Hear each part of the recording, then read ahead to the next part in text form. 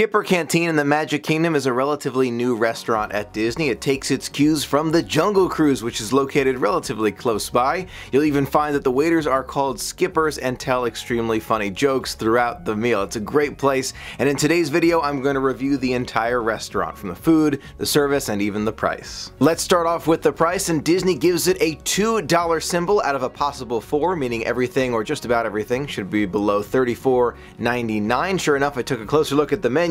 One of the more expensive items is Dr. Fall's signature grilled steak, which I will be getting back to. Definitely worth it, and it costs $35. So I'm going to give Skipper Canteen a 7 when it comes to price, where 10 is the cheapest and 1 is the most expensive. Speaking of that steak, let's talk about food at Skipper Canteen. When we were there last, I tried the Dr. Fall's signature grilled steak. It was incredible. The pepper, if you like pepper, like a peppery, almost to a point where it's spicy, but the flavor is out of this world. This is up here with one of the best steaks I've ever had, and I wouldn't say that if it wasn't true, but this is amazing. Wow. If you have any doubts about Skipper Canteen, don't. Absolutely. Whoa, whoa. Yes. I've got to tell you, that steak was one of the best I have ever had. You know, if you've been following along with me for a while, that does mean a lot, considering that I have tried steaks all over the place, including at Disneyland at the Blue Bayou, an amazing steak. This one competes directly with it. That is how good it is. It's a New York strip steak with pico de gallo butter. It is one of the best ever. I have no idea how they get it to taste that good.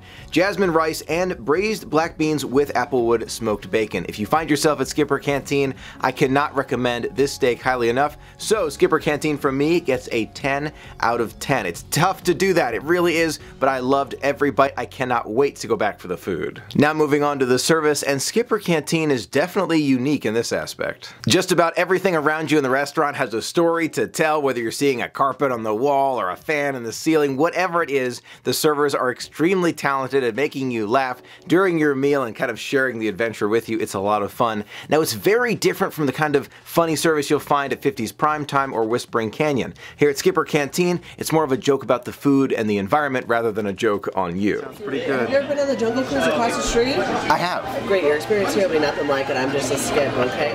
Just so you know, your chef's favorite dish is going to be your whole fried fish, which is going to be yellow-tailed snapper. Okay. Definitely snaps to your attention. You just have to let me know when you're finished with that wonderful fish. Got it. And for me personally, I do prefer this kind of joking where they joke about the environment and things around you and the food and just kind of a funny humor throughout the meal instead of directing the jokes right at you. It's a different style. You have to like what you like. For me, Skipper Canteen's humor was perfect. The service was great. I never waited long for anything. I've got to give it a 10 out of 10. Truly an incredible place, great service. Many restaurants around Walt Disney World are exceptionally themed, but Skipper Canteen is rather unique. It feels like you've been on several Jungle Cruise adventures, and this is kind of like a compilation of a lot of different adventures and things that they've brought back from the adventures and souvenirs, things like that. It really adds to the story so much, and the servers play on the things in the restaurant to add to the humor. At Skipper Canteen, you may be seated in one of several different rooms inside the restaurant. During our most recent adventure, I was in the main dining room. It was just the slightest bit loud, not too loud, just a little bit, and I felt a little bit close to the guests who were sitting right next to me. So for those reasons, I'm giving Skipper Canteen an 8 out of 10 for atmosphere. Still great, but just a little bit too tightly packed in there. That gives Skipper Canteen an overall very impressive 8.75 out of a possible 10. I've got to tell you,